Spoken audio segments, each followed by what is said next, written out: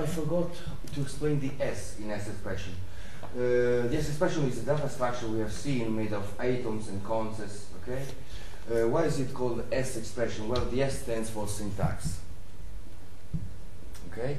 And now you understand perfectly why this name is reasonable, because these kind of expressions are used also for the syntax of the program. Okay. And for the data structure, but it is both. Okay. Syntax and data at the same time. Well, okay. We were saying that probably the most elegant way of using Lisp is with recursive functions instead of using old-style loops like in traditional languages. Let's make the canonical example is the factorial function. What is the factorial? Well, the factorial of 6, for example, written like this. This is mathematical notation, not Lisp notation. Okay, 6 bang is the factorial function. Is 6 by 5 by 4 by times 3 times 2 times 1. Let's say. Okay, so this is the product of all the positive integer numbers, starting from the argument of the function down to 1. Good. So the factorial of 10 is 10 times 9 times 8, etc. Well, this is clearly a recursive function. It's very easy to see that if we say that by definition we have that 1 factorial, no, sorry, the 0 factorial is 1, then you can say that n factorial is, what should it be? Let's make a recursive definition. N plus n multiplied by n minus 1. Factorial. Yeah. Okay, so it is n times n minus 1 factorial. Okay, you can clearly see that 6 factorials is just like 6 times 5 factorial. Good. So this expands to a bigger multiplication, and then at the end we are going to have this. Good. Well, let's write this definition of the factorial. It's quite easy. You just have to write open defun fact or factorial. Well, let's say factorial. Open parenthesis n close. If n is 0, then the result is 1, the definition. Otherwise, it is the product of n and the factorial of n minus 1.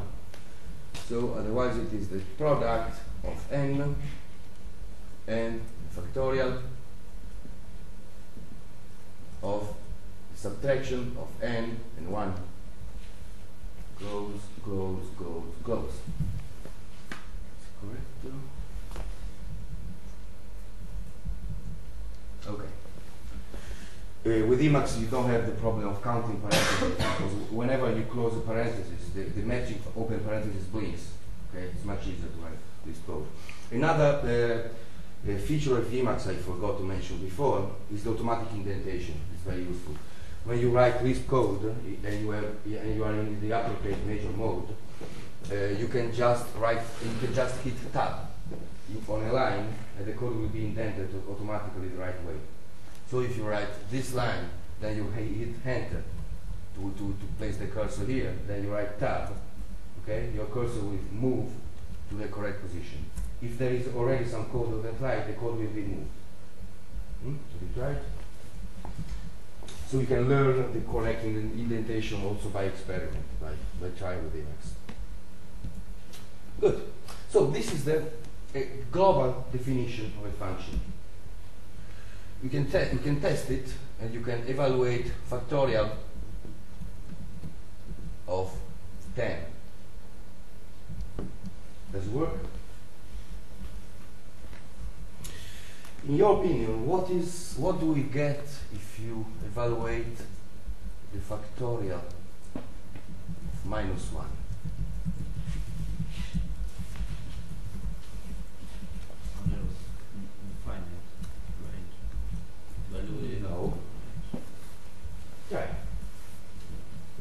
error, but not problem of range. Because there is no range check here. Okay? Here we just check whether n is 0 or not. If it's not 0, we multiply n by the factorial of n minus 1.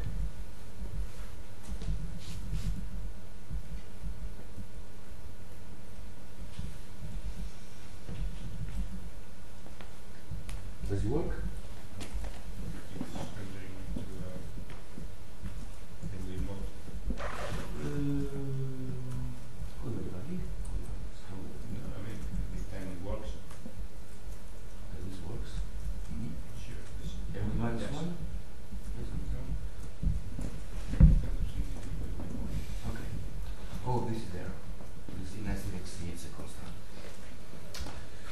Okay, so what is the problem with this? The problem is that, as you can see from the mathematical definition, a factorial is a expands to a multiplication. Okay? This multiplication. And we have the product of something which another colofactorial inside. If this colofactorial becomes very large, then we are overflowing a stack somewhere. Okay? There's a stack in the interpreter for this.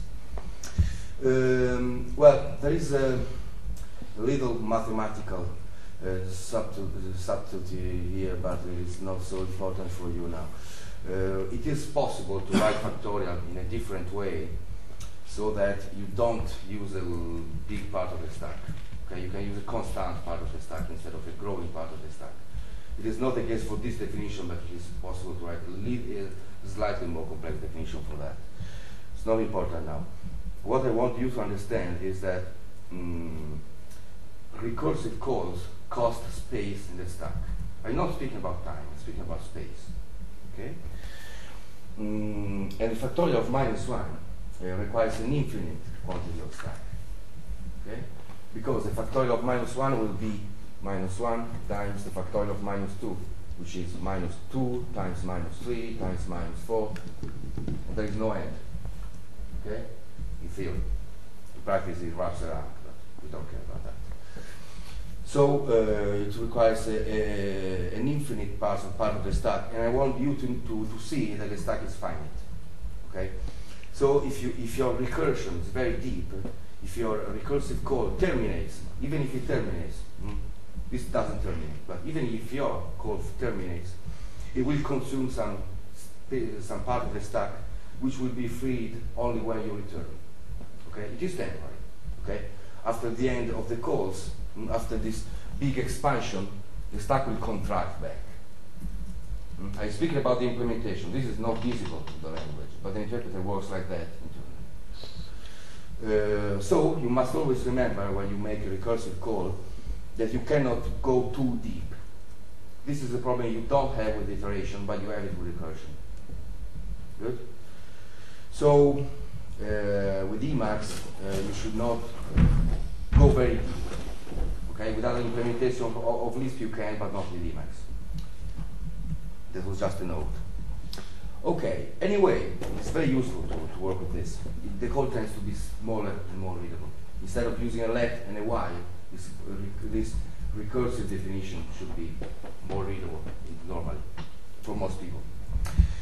Good. What else? Well, this is a function. You can use it from your programs, but not directly as an Emacs command. Instead, we would like to have some code that you can directly bind to a Emacs command. Let's do it. It's very simple. Let's take a function. Well, let's write a very stupid function which takes a number and prints the factorial on the mini buffer. Okay? How do we do it? We call the command foo. It's an old Lisp tradition. We say that foo is a function of one parameter, we call it n, which is interactive. It's interactive, and then I write a prompt here. I will explain this in a minute. Please write blah blah blah a number.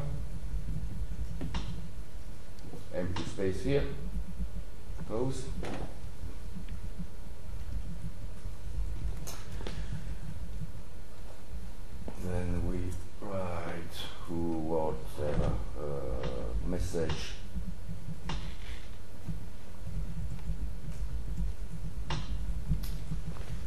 message of format like before of %vguess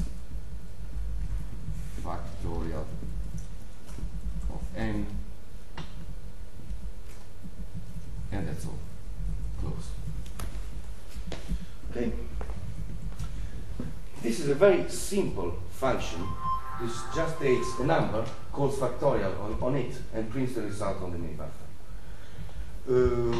The interesting thing is that after you evaluate this definition with Ctrl X, Ctrl E, as usual, you will get a new Emacs command, and you will be able to call it with meta x foo or Ctrl X foo. Meta x. Okay. Sorry, Ctrl X. Yeah, I have the tactile memory Jose was speaking about.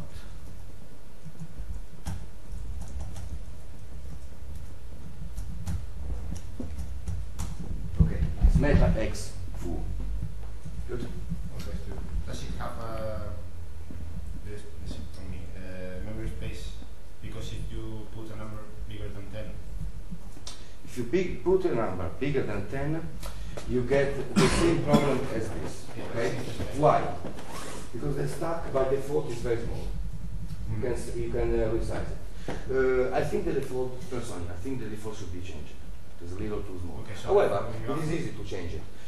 In your error message, you should see a number. Nesting depth exceeds some number.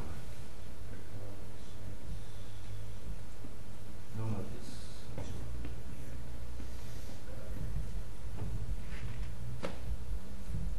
For exceeds.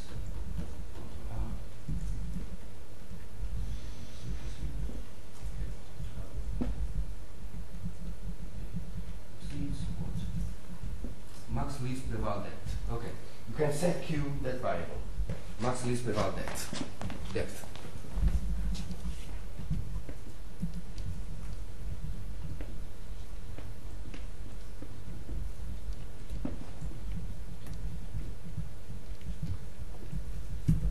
This is a global variable in Emacs which says how long the stack is. You can evaluate it, of course. You can write this, Ctrl X, Ctrl E. What do you get? What is the default value? I don't know.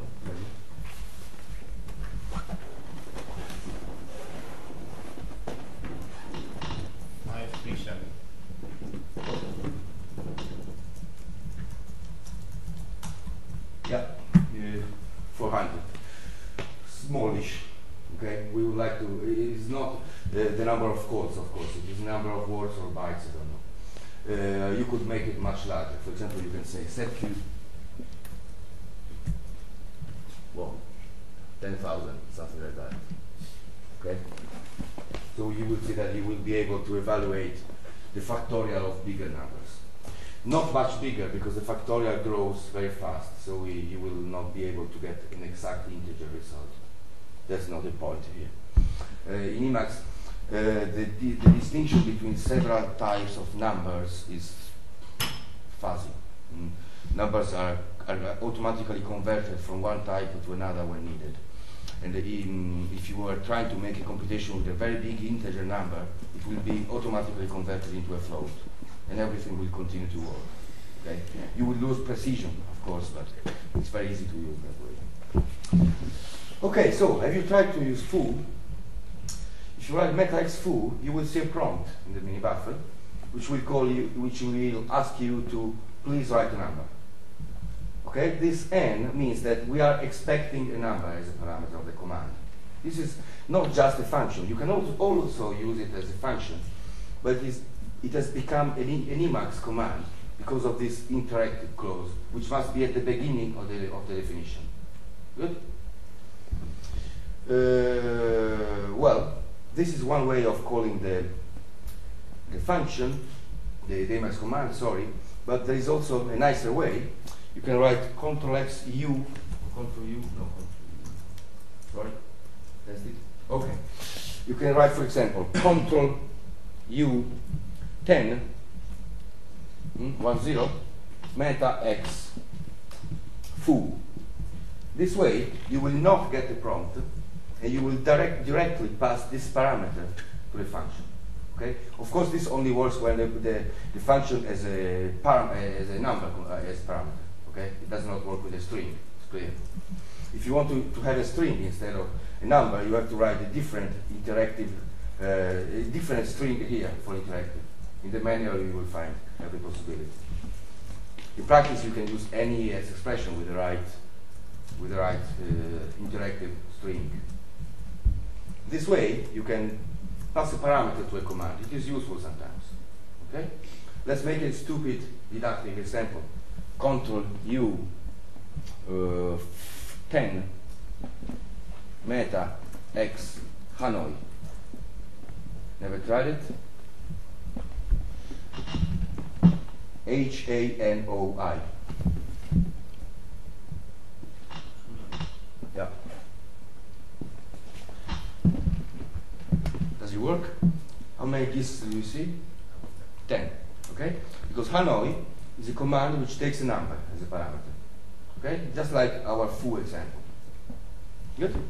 Hanoi is written in Emacs Lisp. We also have some more spectacular examples like Tetris. And it is quite instructive to look at their source code because it's typically quite short and simple. It's a good example of programming sometimes. You should change the function because isn't it interactive? It's always asking for no, it is still interactive. It is still interactive because when you don't pass the parameter like this, it asks you to try something in the mini buffer. It's just asking you. It's always asking.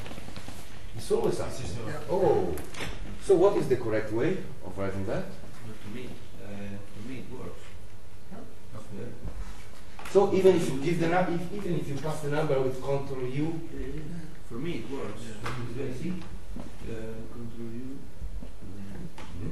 And No. Oh wait. text. No, I don't know why. But with the other one it worked.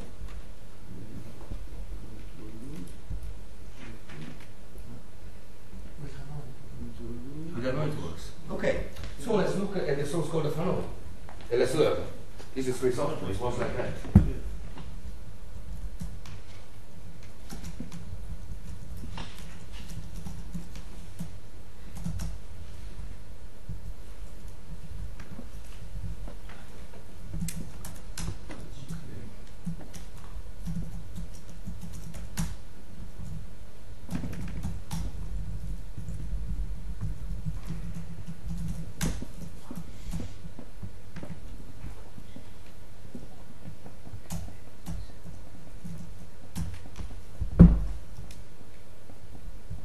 Oh.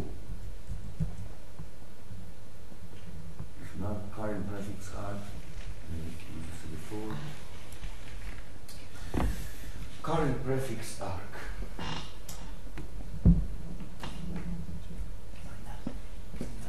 Okay, there's a way of specifying an optional parameter.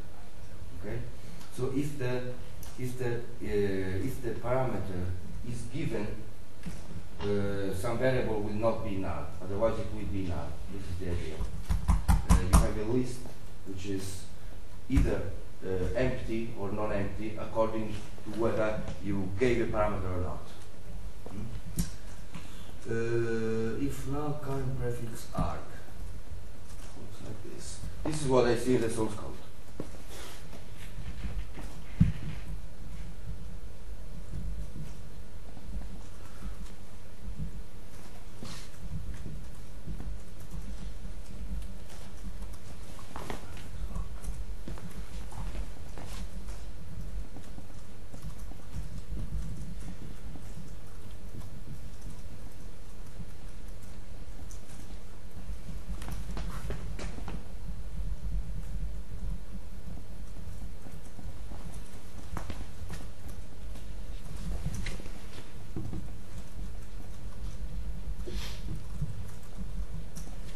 Otherwise, we get prefix numeric value. Prefix arc. Okay.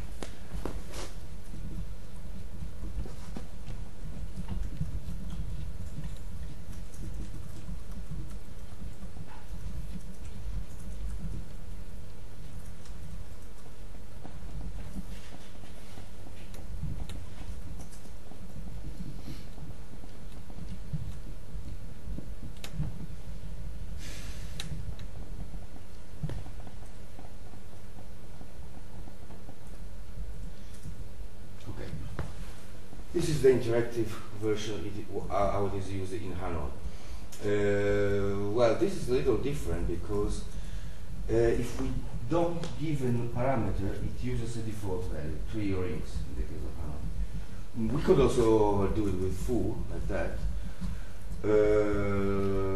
Otherwise, I don't know, we should be able to write a prompt here some way. Well, there's a chapter on the Emacs list manual for that. I honestly don't know. However, you got the idea of using interactive functions as commands.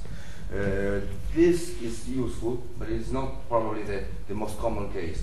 The most common case is to work with regions. Okay, you remember from yesterday that the region is the position of the mark and the point.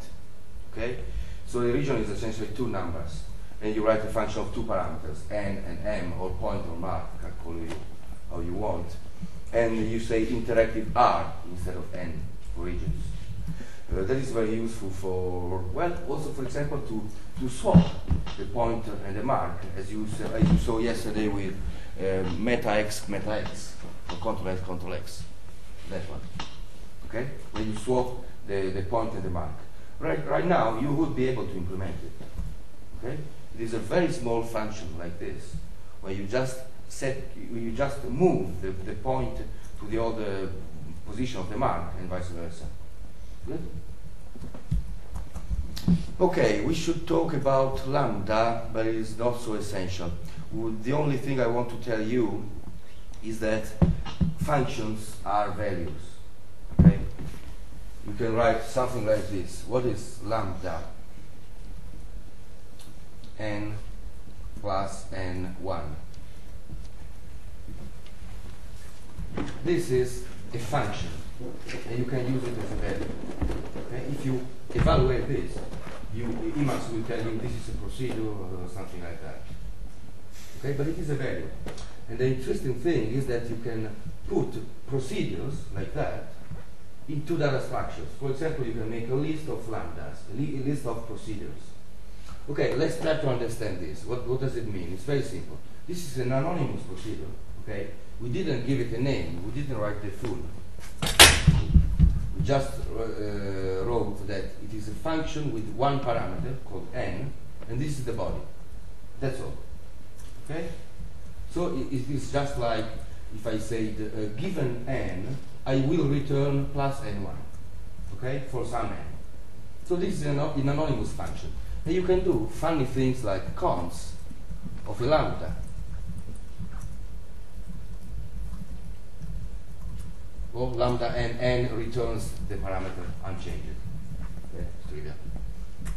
Cons lambda n and nil, for example. What is this? This is a list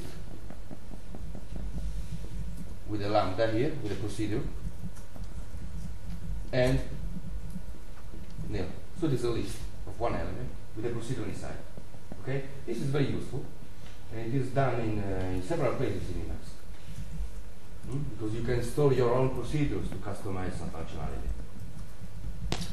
And this feels unusual if you are not used to functional programming, but you should not fear it. Functions are values like the others, like numbers. There is really no difference. Okay, that is good. We could write a last example of a recursive function, and then I will stop. Another very canonical example is the length of a list. Okay, I will keep this.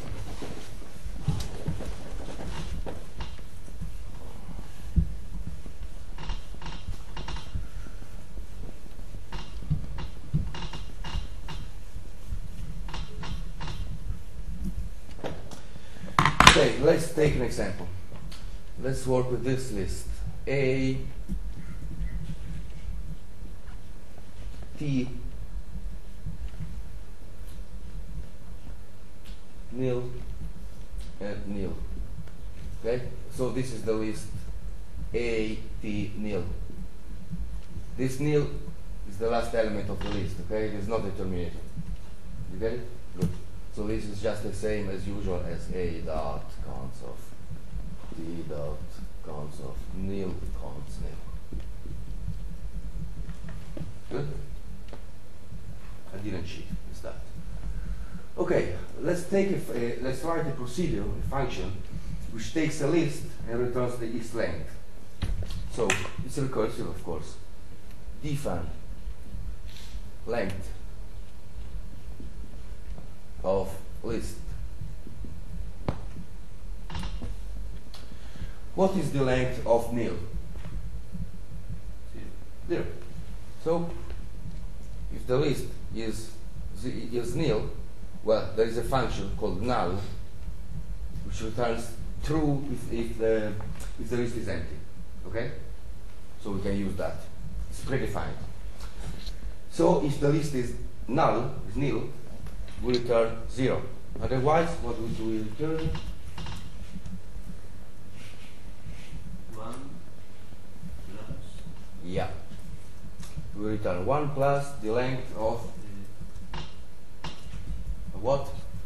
We have already counted this. We have to count all the rest. Okay? What is this? The rest of the list. How is it called? It is the coulter. Okay? It is the right side. So it is 1 plus the length of the rest of the list.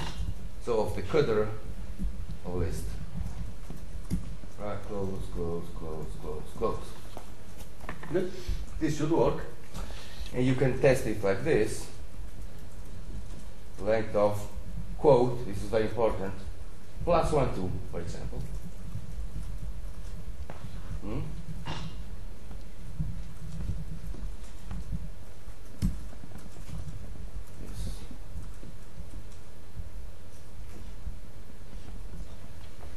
So this will be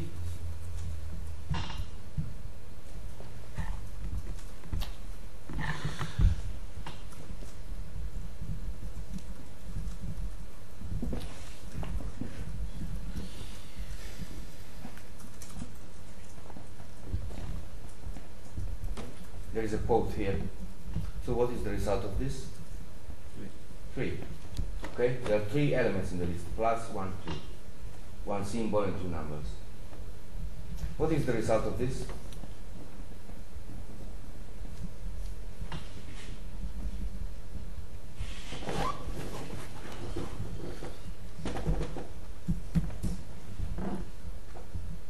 There is an error, why? Type argument. The type argument of what? Don't look at Emacs. Think of it. It's quite easy. Well, is the list. So what is the parameter? It's plus 1, 2, which is 3. Okay, this is evaluated. There is no quote here. So I say the length of 3. Well, is 3 the empty list? No. So I will go here, and it is the sum of 1 and the length of the coulter of 3. Don't you see a problem here? What is the coulter of 3? That is an error, of course. Coulter works with constants, not with numbers. Okay? So it's a type error for coulter. Good. Well, you can play with functions like this for a long time. For example, you can reverse a list. You can append, concatenate two lists, stuff like that. And you will see that lists are used, for example, as dictionaries in Emacs very commonly. You will have lists like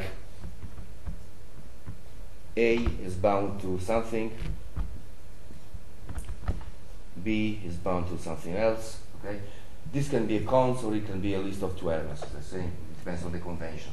And you can write functions to work with this kind of dictionaries. For example, you can say, given this dictionary, tell me what's the value of B. And the function will recurse down the list and look for the correct binding. It's very similar to a let, okay? And the let is implemented like this, but this is a data structure. So you can, so this is ideal for customizing some functionality of Emacs. When you can give parameters, you can very often give a value for several symbols or variables or names of features. I should have something like that for fonts in my Emacs file. Well, okay, I think that's all for me. Jose will have surely something to say later or tomorrow, I don't know.